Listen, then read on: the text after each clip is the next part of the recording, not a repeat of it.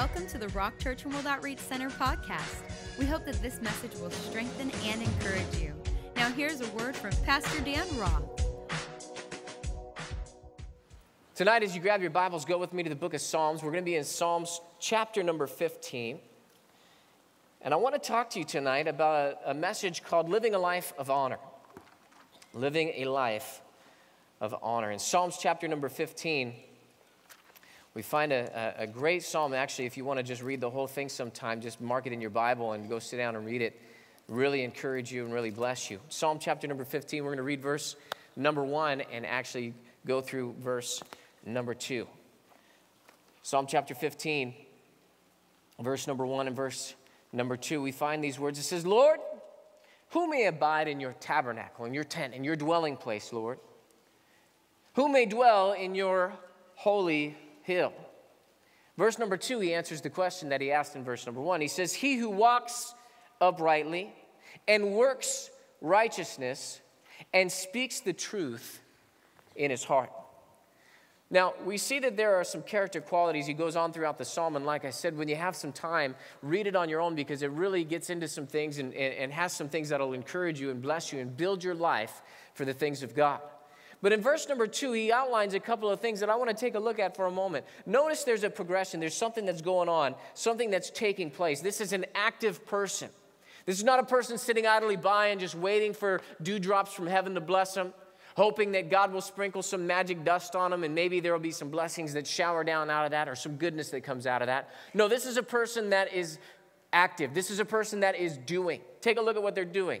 He who walks uprightly and works righteousness and speaks the truth in his heart. Now, I wish we had time to get into what all that means, but tonight I really want to pull out a couple of things. Because remember, we're talking about living a life of honor. Talking about living a life that, number one, honors God, but also we want to get tonight into the practical areas of honor, which is honoring other people, honor in our relationships, honor in our work habits, honor in the things that we do. And so I wanted to point out a couple of words in verse number 2. Notice I've got it up on the overhead. It says, he who walks. Everybody say, who walks. Anytime you see the word walks in the Bible, you could write in the words next to it in your Bible, lives out life. Really, when you see that somebody is walking in a certain way, that's why the Bible says walk in the Spirit or live out your life. How? In the Spirit. You are to walk in the Spirit and not fulfill the lust of the flesh. The Bible also tells us that we are supposed to walk in love. What does that mean? Live out a life of love. So right here it says, who can dwell with God? He who walks uprightly. Somebody who walks in a manner that is upright, the right way with God. And look at what it says, and works. Everybody say works. Works righteousness, or does things God's will, God's way. It's both a position, yes, but it's also a practice in our life. And finally it says, and speaks. Everybody say speaks. Speaks the truth where? In his heart. I find 3 areas that if we're going to take a look at a life of honor, there are 3 areas tonight that we're going to take a look at. But from this verse, we can see from the word walks, works, and speaks in his heart. There are 3 areas that if we're going to live a life of honor, we have to examine. I'll tell you what they are, and then we'll examine them individually. The first one is publicly. He who walks uprightly. See, there's a public life of honor that we're going to have to live. There's a way that we're going to live with people who are outside of ourselves. You're going to encounter people each and every day. I heard a stat one time. I'm not sure where it came from, but in any event, it was pretty amazing to hear that the most introverted person in their lifetime will come in contact with or will affect 10,000 people. The most introverted person. That's pretty amazing when you think about it. So you may be introverted. You may be somebody who's an extrovert. You may be out there, going crazy, just talking to people and mixing it up and that sort of a thing. But even if you're an introverted person, you are not an island. You're going to come into contact with other people somehow in some way. So there's a public life. There's also, secondly, works righteousness. There is a professional life. There's a life you're going to have to live on the job. We are in a society that in order to make money, you have to work. That's just how it is. The Bible says you don't work, you don't eat. So you're going to have to work. You're going to have to do something. God gave man a job in the garden before he gave him a wife. So we should be working. We should be doing. Jesus said, my Father's been working and I've been working. Man, even though there was that Sabbath rest, we've been at work. We've been doing something. And now we're supposed to imitate our Father. So we should be beings that work. And so we are to work righteousness, we saw in the verse, but also if we're going to live a life of honor, we're going to have to work in our professional life in a way that is honoring to God, and honoring we'll find with other people that we work with as well tonight. Finally, there's a third area, and that is privately or personally, you could say. So you got publicly, you got professionally, and now personally. There's a private life, an inner life. He who speaks truth where? In his heart. See, there is a personal and a private life that each and every one of us live. And we can choose to live in a way that our life is honorable, or we can choose in our private life to live in a way that is dishonorable. We make the choice. We can speak the truth in our heart, or we can deceive ourselves and try and deceive others. And even though we may succeed in deceiving ourselves, we may succeed in deceiving some others, you will never deceive God. Why? Because God sees the secret hidden things of the heart, and God knows exactly where you're at. He knows what you're doing. He knows what's taking place on the inside. God can read the chapters that have been written in the deep recesses of your heart. He knows your number, and he knows how to get a hold of you. Hello. And so if we're going to live a life of honor, we're going to have to know how to do this.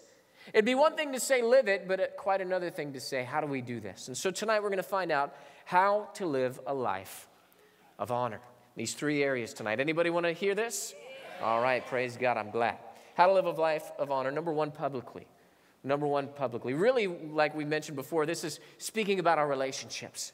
Speaking about coming into contact with other people. Not just being a public figure. You might be thinking, well, I'm not out in the public that much. I'm not a public figure. I just do my thing. I'm by myself. But no, really what we're talking about here is relationships. Turn me to the book of Romans. Romans chapter number 12. Great verse in Romans, the 12th chapter. Talking about how to live a life of honor in our relationships, publicly. Romans chapter 12.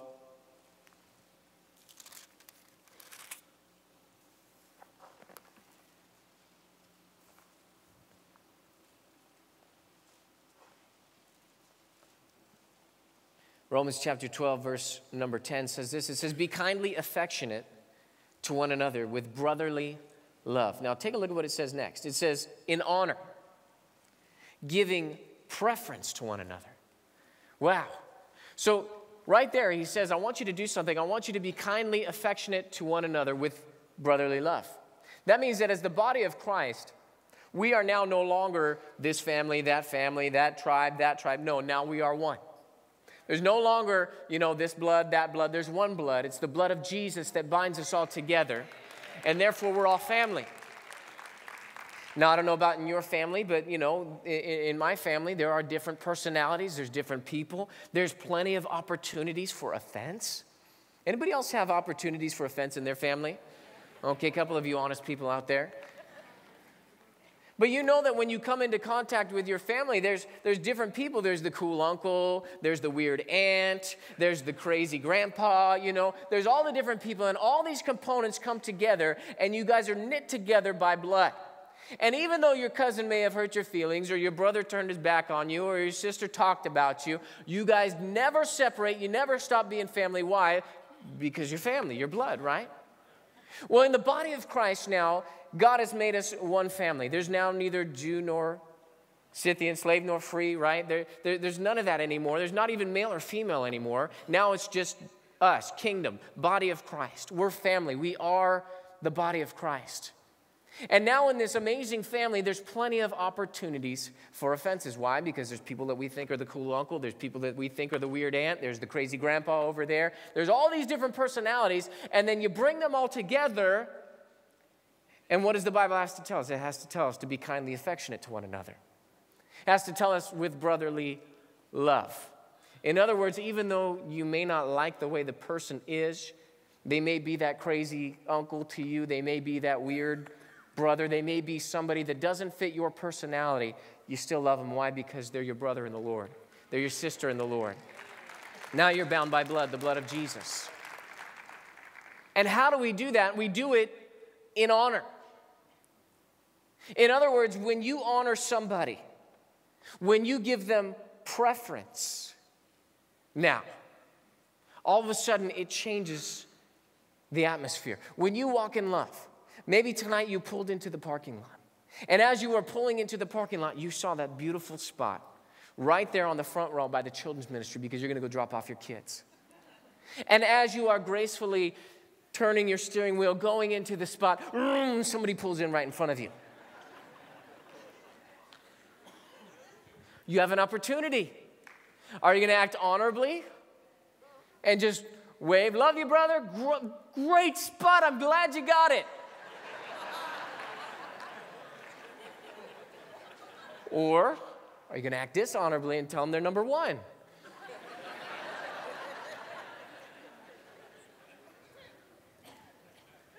Giving preference. You come into the church.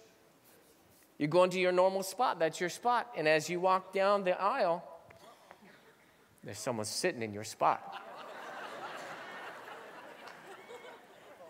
That's my spot. What are they doing in my spot? Who said they could sit there? Don't they know that I sit there? I sat there Sunday morning. That's where I sit Sunday night. I mean, I think the church has just come short of putting my name on it on a placard. That's my spot, and they're sitting in my spot. How dare they come earlier than me and sit in my spot? See, you could act dishonorably, give them stink eye, sit across the sanctuary from them so that you can stare them down the whole message. Or how about this? Honorably. Hey, how you doing? Great to see you. I'm so glad you came to church tonight. Hey, what's your name? Hey, what do you do? My goodness, that's so cool. What are your interests? What are your hobbies? Hey, I always sit here. You should sit here with me next time. Actually, that's my seat, but I'll give it to you.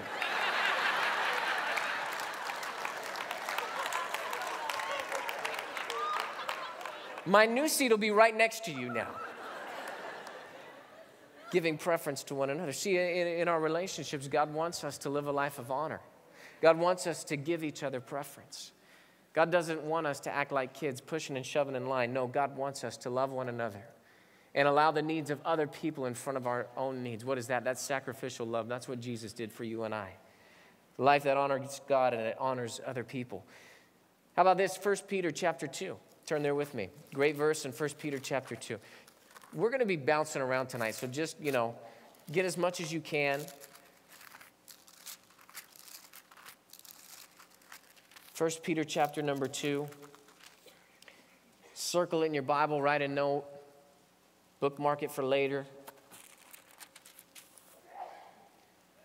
1 Peter chapter 2, bless you. The whole church said, amen.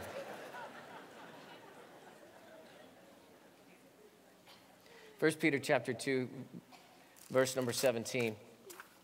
A great verse in 1 Peter chapter 2, verse number 17. It says these words. It says, honor the people that you like.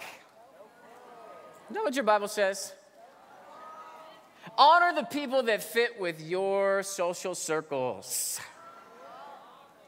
Honor your Facebook friends.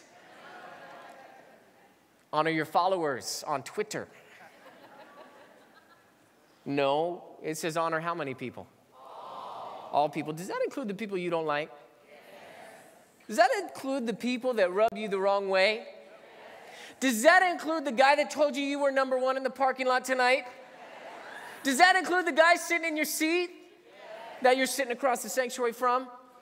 Yes, it does. Yes, it does. Honor all people. Look at this. Love the brotherhood. See, we should love each other with a brotherly love. See, the Bible says that as Christians, we are actually to put an extra dose in there. Not just honor. You see, honor all people includes our Christian brothers and sisters, but that love the brotherhood means that there's an extra over and above amount that we are to feel for one another.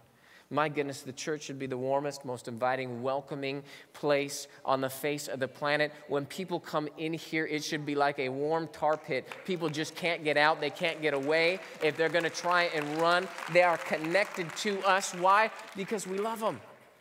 Honor all people. Love the brotherhood, fear God. Fear God. What does that mean? Respect him so much that you'll do whatever he says whenever he says. That you'll tremble at his word and you'll be afraid of offending God. It's a holy reverence. It's an awe and a respect for God. Fear God. And then look at the last one. Honor the king. Now, the king represents the government. I'm going to meddle in your business for a second. Is that okay? Because Peter was writing this. And if you remember with Peter, there was a king during his days. You can read about it in the book of Acts. Herod Agrippa, he killed James, started persecuting the church, saw that it pleased the Jews that he killed James, and now he goes after Peter, throws Peter in jail. He's intending to kill Peter. And if it wasn't for the prayers of the saints, Peter would have been a dead man. But a miraculous thing takes place. He's released from prison. An angel kicks him. Hey, wake up, Peter. Peter gets up. He walks out. The gates open all by themselves. And then Peter's standing out there by himself, and he realizes, my goodness, this is not a dream. You know, he's pinching himself.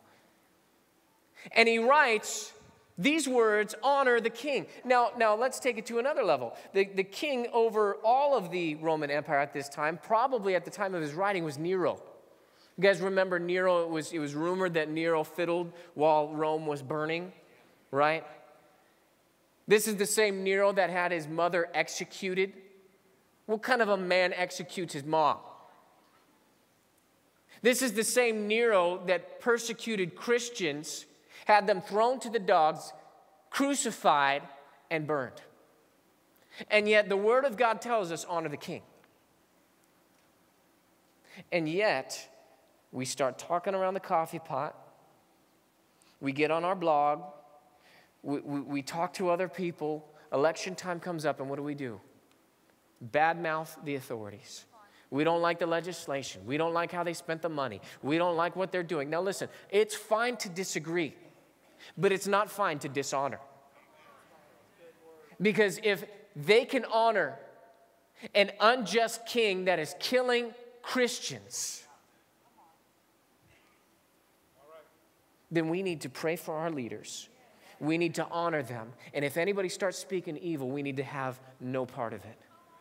The Bible says that God set those people in that place of authority. And therefore, when you dishonor them in their authority, you are now going against what God is doing on the earth. Therefore, we need to honor the king. Why? Because it brings honor to God, in essence. Thank you for letting me meddle in your business.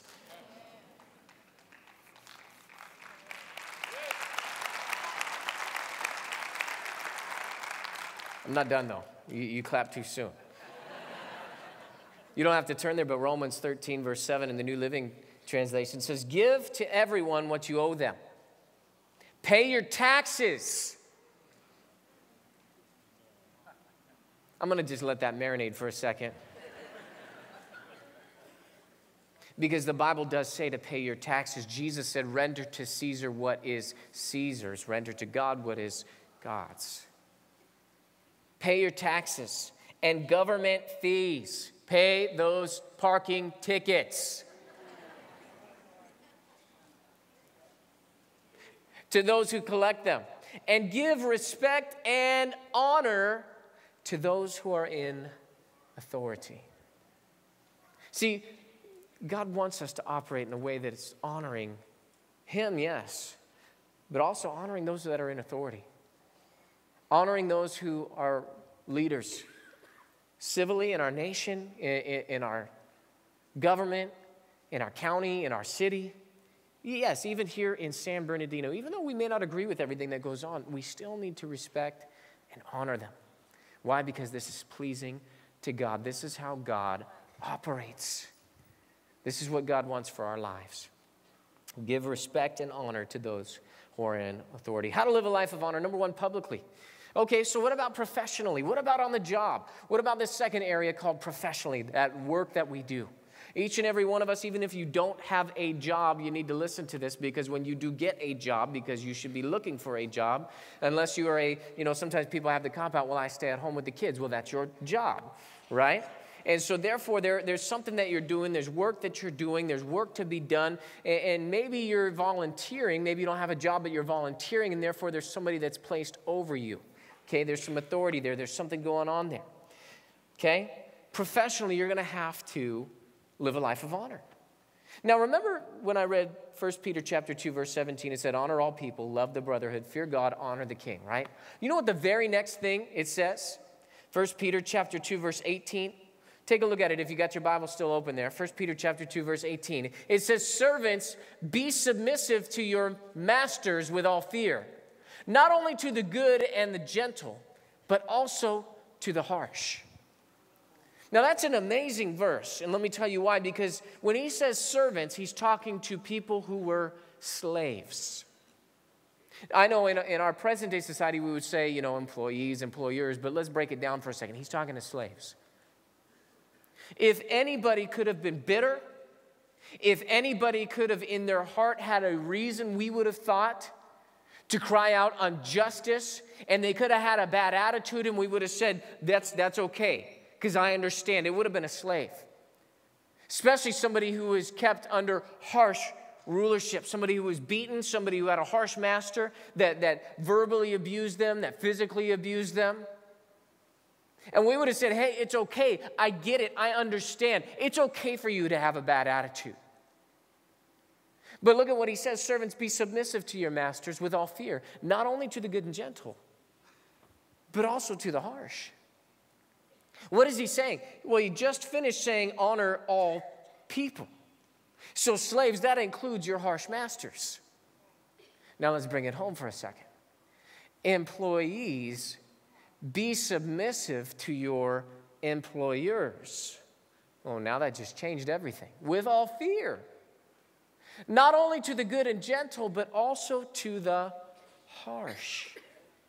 Sometimes we have an encounter with our boss or with somebody on the job that's over us, or our supervisor, or somebody that is in some sort of a position of authority there on the job. And they correct us. They don't like the way we work. They correct us. They say things about us, and they're really harsh. And we walk away licking our wounds, and we're looking around hoping somebody else will see our plight, see our struggle, And it's almost like we're carrying around the chains. Nobody knows the trouble I see, right? And they're in the break room or whatever, you got the sad face on and your head is down. What's wrong? Oh, don't worry about it. I'll be okay. How about this one? Pray for me, brother.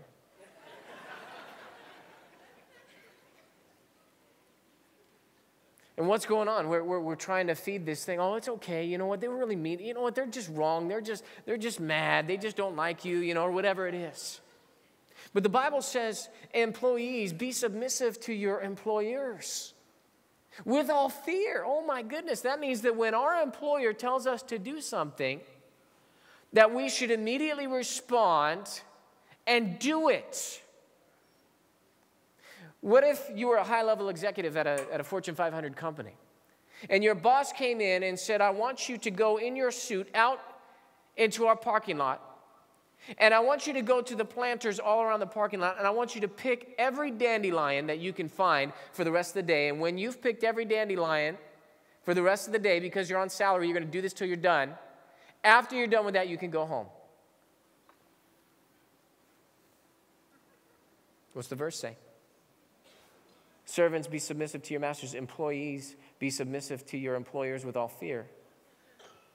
That means that they're paying you money to do a job.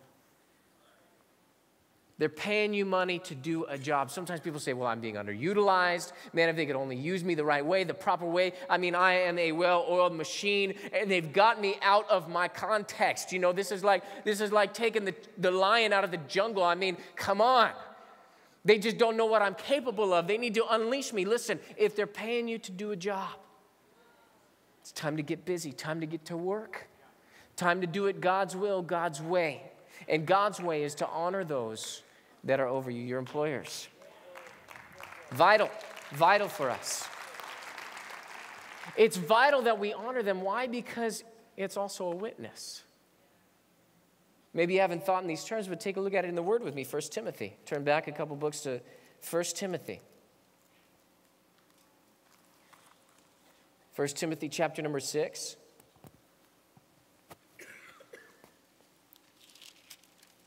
First Timothy chapter number 6, verse number 1 says these words. It says, let as many bondservants as are under the yoke count their own masters worthy of all what? Oh, come on, you guys got to play tonight. You didn't come just to stare. Let as many bondservants as are under the yoke count their own masters worthy of all what?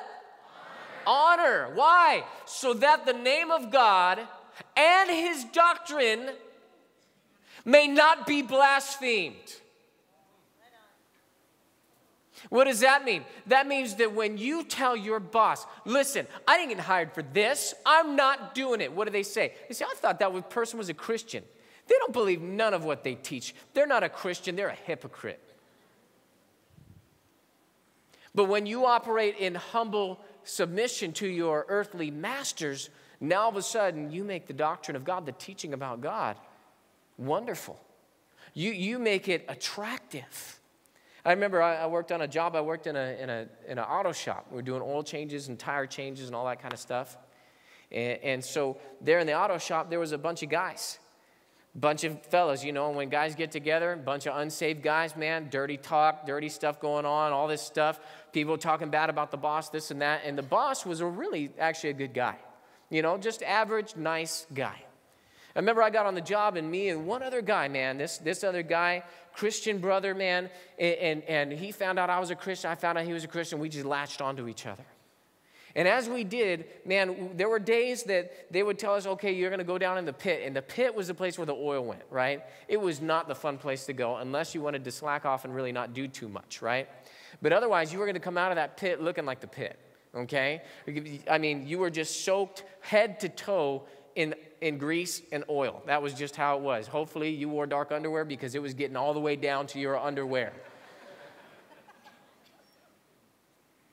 And so here we are in this place, and I remember the boss, man. The boss would come through, and he'd have this mean expression on his face. And what are you doing? You get to work, man, clean that up, and that's not going on in my shop, you know. And he ran the place, kind of like a drill sergeant running through, you know, just getting guys going and doing this and that.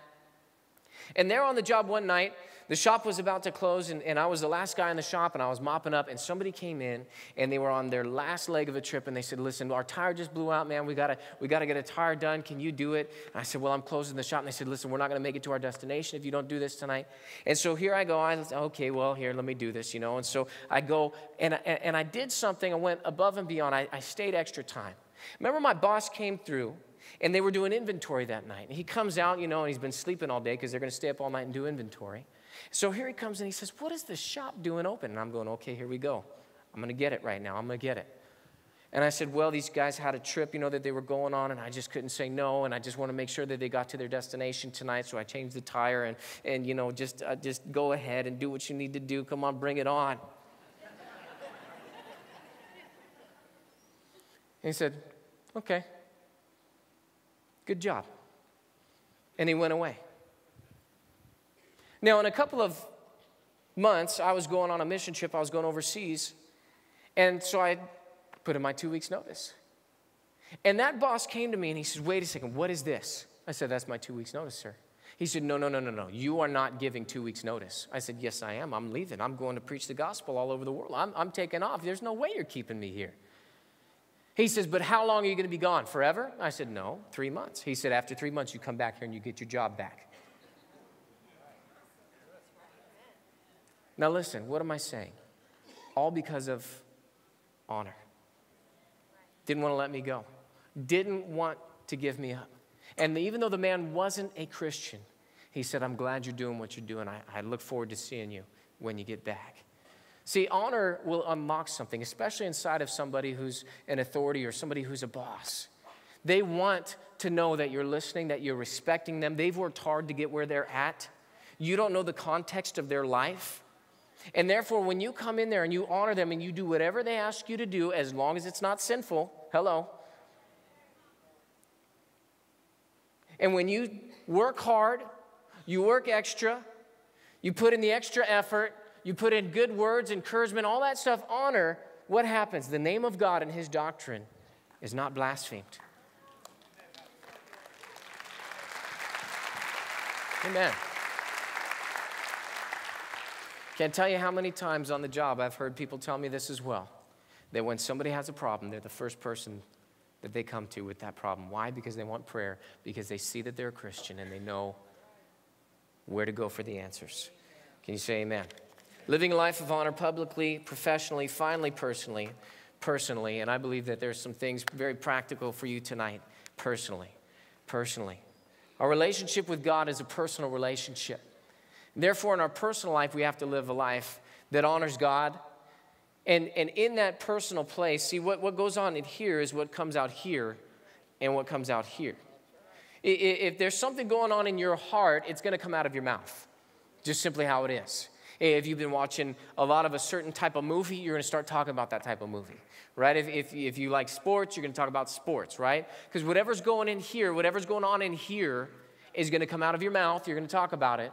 And it's also going to come out in your actions. People that like to watch sports and like to, man, when it comes time for a game at the picnic or the barbecue, whatever, they're out there playing the game. Even if they're no good, right? They're playing the game. Why? Because they're reliving those moments. And so, in the same way for you and I, we have to take a look at our personal life. We have to take a look deep into what's going on in our heart and see, is my life honoring? Is my life honorable to God? Is my personal purity? Am I walking in a way that's honoring God? What am I watching? What am I listening to? Where am I going? What am I doing? Where are my eyes going? All those things. These are things that we need to consider. What am I reading? What sort of internet sites am I looking at? All those things play a part in your personal honor. How about in marriage? Marriage is a place. Personally, if we're talking about our personal life, marriage is a part of our person because the two shall become one flesh. I know we're kind of zeroing in on some marriage things. Some of the singles might be saying, well, I feel left out. Well, listen, you may get married in the future, or you know people that are married, so you can minister this to them. But in marriage, how about for the husbands? There in 1 Timothy, turn back with me to the book of 1 Peter. 1 Peter chapter 3. Great verse for the husbands in 1 Peter chapter 3.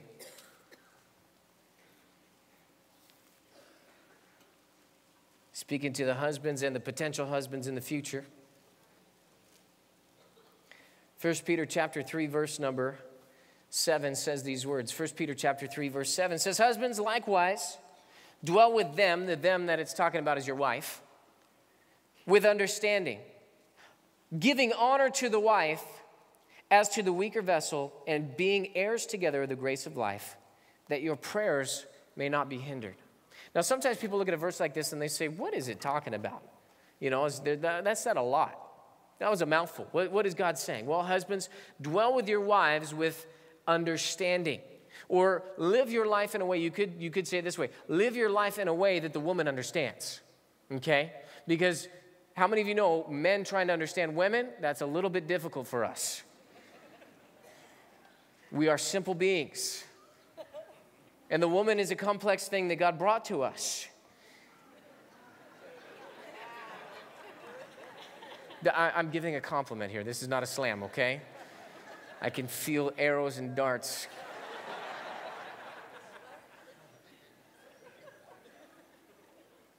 But men are supposed to live in a manner that there's an understanding going on. That means, men, you have to communicate.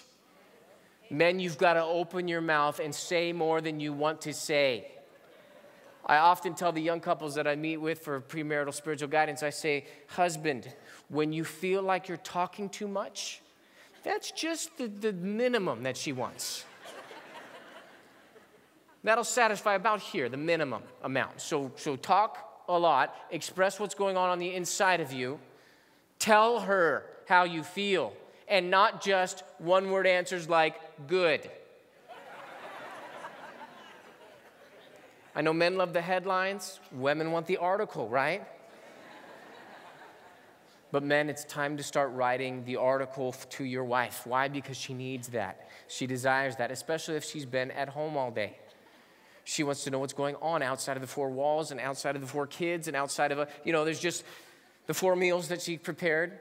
You say 4 meals, and there 3. Well, there's snack in there too, okay? So that's a lot of work. So dwell with your wives with understanding, giving honor to the wife. See, men oftentimes want the respect. We want the honor. The woman should cater to me. Why? Because I'm the man. I'm the head of this union, right? And we get on these soapboxes, but God flips the switch and turns it around on us and says, no, you give honor to your wife. Treat her the way you want to be treated. Giving honor to the wife as to the weaker vessel. Now, this is not talking about privilege in the kingdom. Once again, this is just talking about that physically, if you look at how a man is built and how a woman is built, most of the time, they're the weaker vessel. Can you tell I'm treading lightly up here tonight? The eggshells. Because I don't want to do an arm wrestling match with any of the women after this message tonight, okay?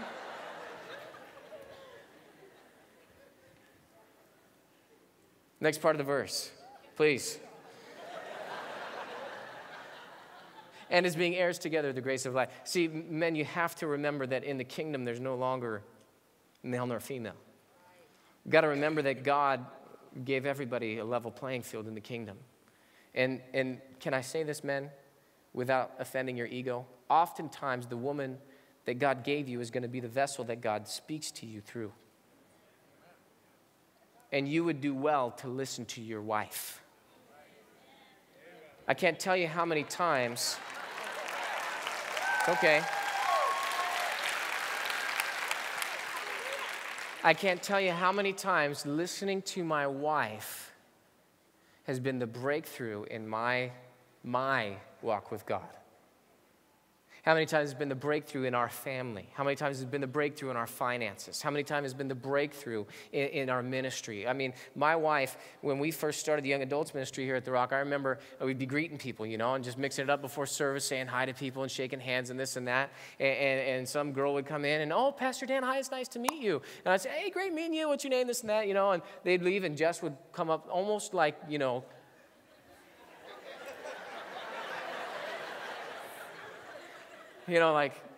like Batman or something, you know. It's just, she wasn't there, and then all of a sudden she's there. Bang, you know. Right there in my ear. And she'd be like, you stay away from that one. Now, I'm naive. I don't know anything about that. I don't know. I never saw the look. I never saw the, you know, none of that stuff. But apparently that little thing was eyeing me. And she noticed it and told me, you don't know. You stay away. I said, yes, ma'am.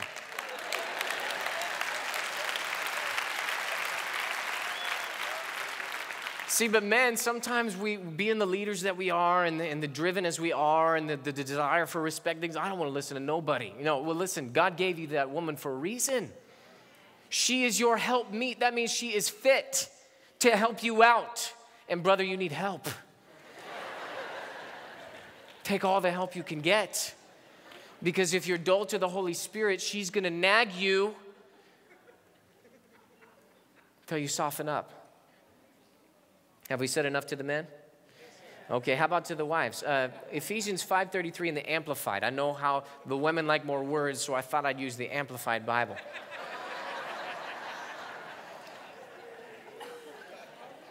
I'm going to need security when I leave. Just have them usher me straight off the platform.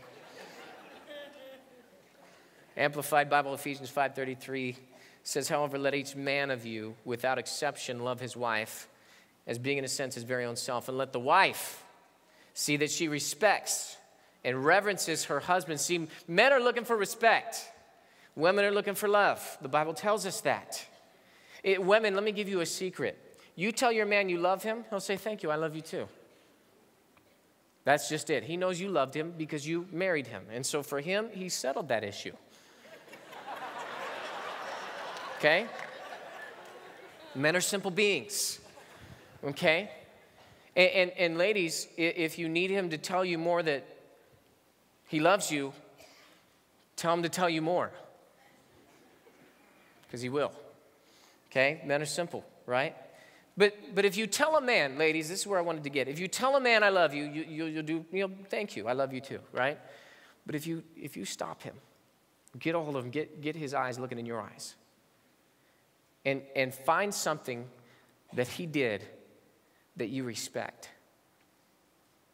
And you get serious with him and you say, I respect what you did there. I respect how you took care of the kids.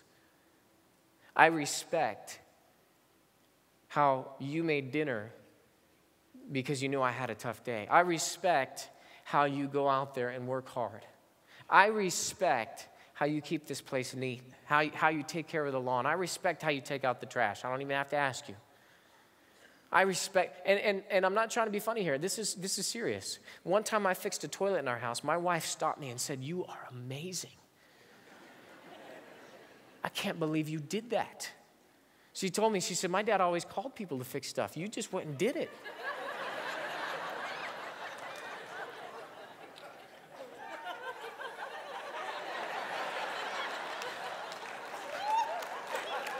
My mother-in-law's over there on the front row. Tell me to watch it. So I'm going to leave this way, security. But she said, "You're just amazing. I can't believe you did that. That's awesome. Come, sit, watch your favorite show. I'm going to make you dinner." Boy, you better believe I was looking for stuff to fix for the rest of the week, right? Honey, gates broke. I think I need to go get a new post. And you know what? I'm going to be back. I'm going to go to Home Depot. I'll be right back. See what happened? Respect. Respect, honor in the relationship. Let's read the rest of the verse. Let the wife see that she respects and reverences her husband, that she notices him, regards him, honors him, prefers him, venerates and esteems him, and that she defers to him, praises him, and loves and admires him exceedingly. That's good word for us.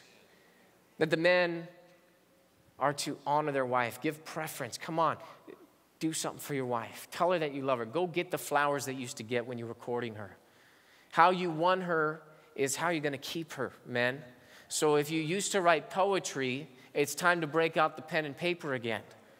If you used to buy her candy or do whatever, go and do those things. And women, look for those opportunities to give honor to your husband, to respect him. How about in our finances? Proverbs chapter 3, verse 9 and 10 says, "Honor the Lord with your possessions." Other translations say with your wealth. "And with the first fruits of all your increase, so your barns will be filled with plenty, and your vats will overflow with new wine." Sometimes we're afraid of lacking when we give. Sometimes we're afraid of lacking, and this is a hard thing. Remember, we're talking about the personal life. Sometimes people have a problem bringing their tithe and their offering because they think, I want to have enough to pay my bills. I can't do it. But what comes out of your heart is what God says that is going to bless your life. And if you have a heart to give and you bring the first fruits of your increase, your barns will be filled with plenty, and your vats will overflow with new wine. You'll have more than enough. Why? Because you're honoring the Lord with your possessions, with the first fruits of your increase, with your wealth. How about in your relationship with God? John chapter 5, verse 23 in the Contemporary English Version says, "The Father wants all people to honor the Son as much as they honor him. When anyone refuses to honor the Son, that is the same as refusing to honor the Father who sent him." God wants us to honor him. Now, you may be saying, well, wait a second. Jesus also said, I don't receive honor from men. Really, the word there is the opinion of men. I don't care about what people say about me, Jesus was saying. I don't care what you say. I don't care about your opinions. But he does want honor. He does want, the word denotes adding weight to or value to, right? If you value Jesus Christ, then you're valuing the Father, your personal walk. So what's the conclusion of the matter tonight? We should have the same attitude as Jesus had. Who cares what people say?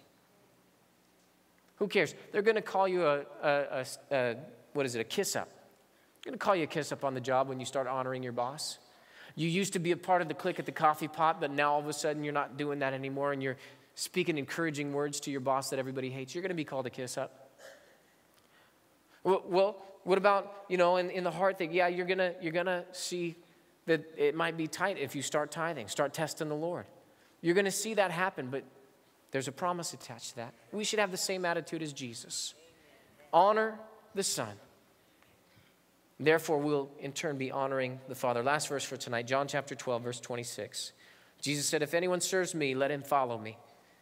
And where I am, there my servant will be also. If anyone serves me, him my Father will honor. The greatest honor you're ever going to receive is the honor that comes from God. If you got something from the word of the Lord tonight, come on, give him a great big praise.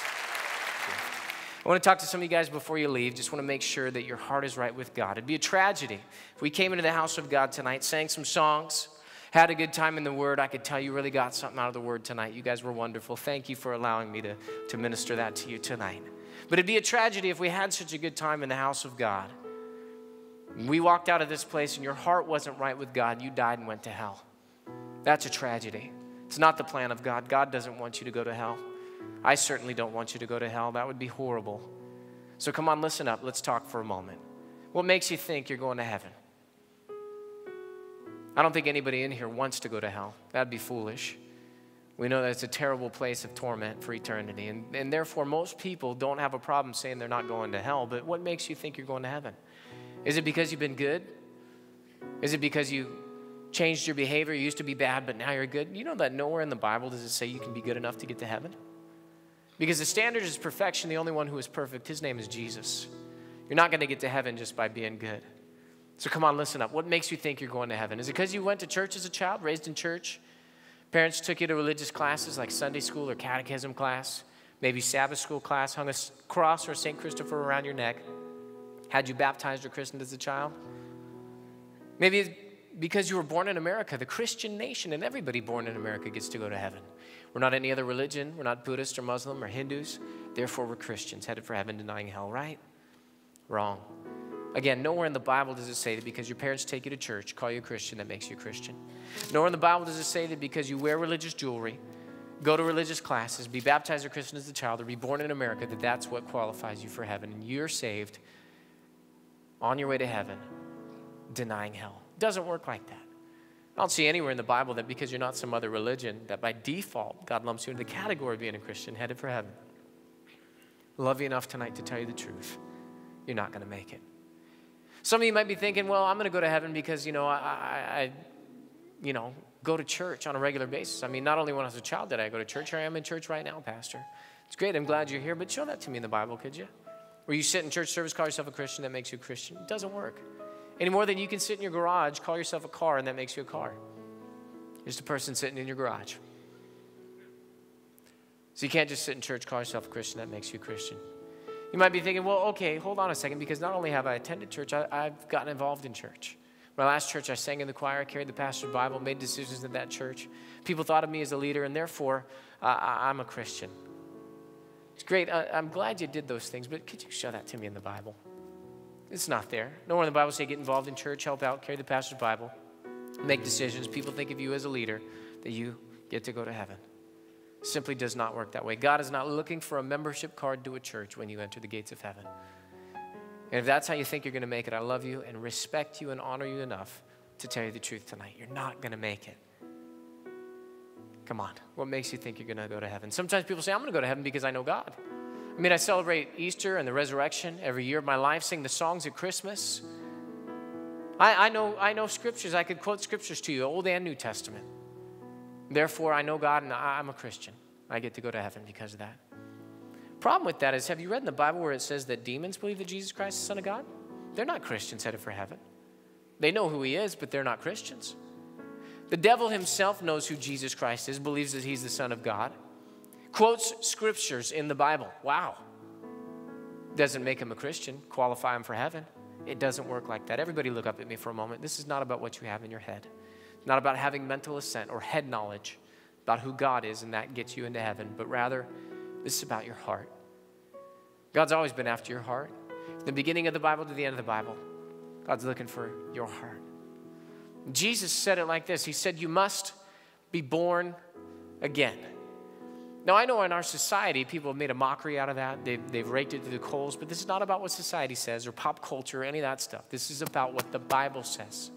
What does being born again really mean? Well, here's what it means. From the beginning of the Bible to the end of the Bible, it's always meant the same thing. It means that you've given God all of your heart and that you've given God all of your life. It's all or nothing with Jesus. Let me prove it to you in the book of Revelation, the 3rd chapter, last book in the Bible. Jesus is speaking. And he says these words. He says, when I come, I want to find you hot or I want to find you cold, because if I find you lukewarm, I'll vomit you from my mouth. Now, those are graphic words from the mouth of Jesus, but what is he saying? What does lukewarm really mean? Well, here's what it means. It means a little in, a little out, a little up, a little down, a little token prayer, an occasional church attendance. God is something in your life, but he's not everything. And you're not opposed to God, but you're not wholehearted for God. Listen, if that's your relationship with Jesus Christ, look out.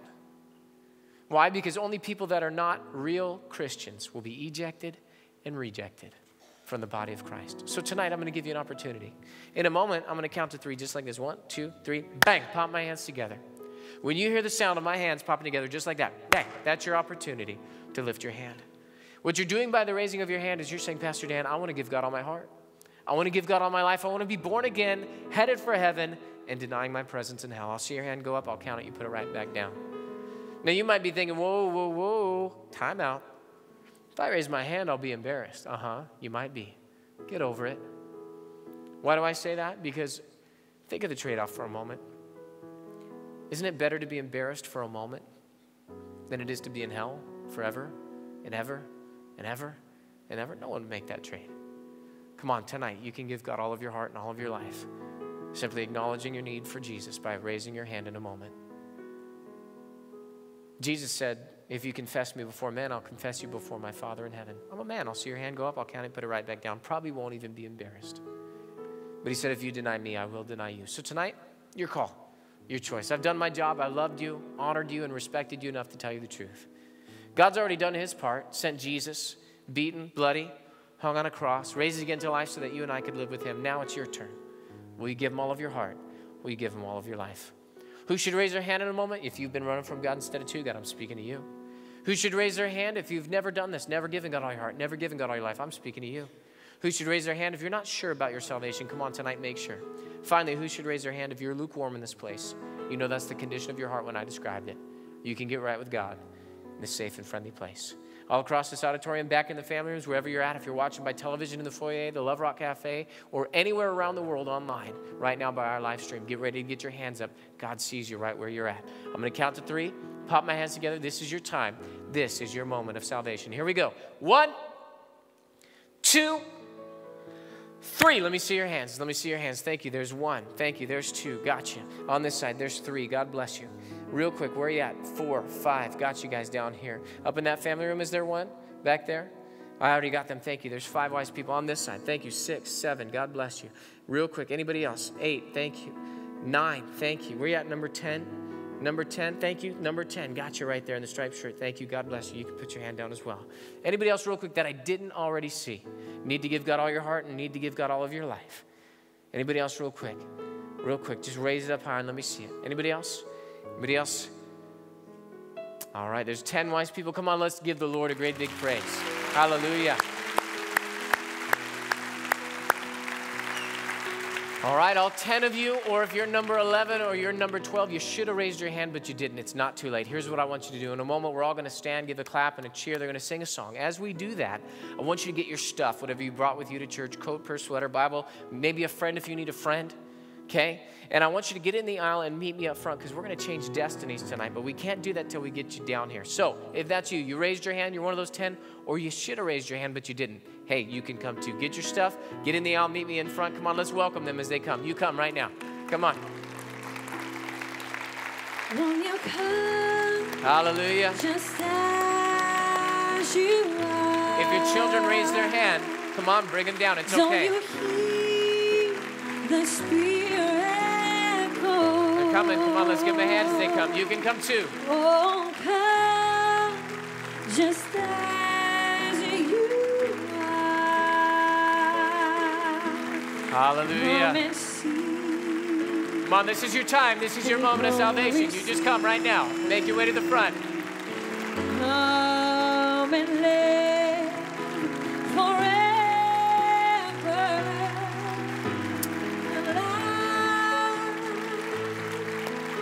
All right. Hey, everybody. So good that you guys came. So happy for you guys. Put a smile on your face. This is a good thing. This is not a bad thing. The hard part of getting down here is over, okay? You made it.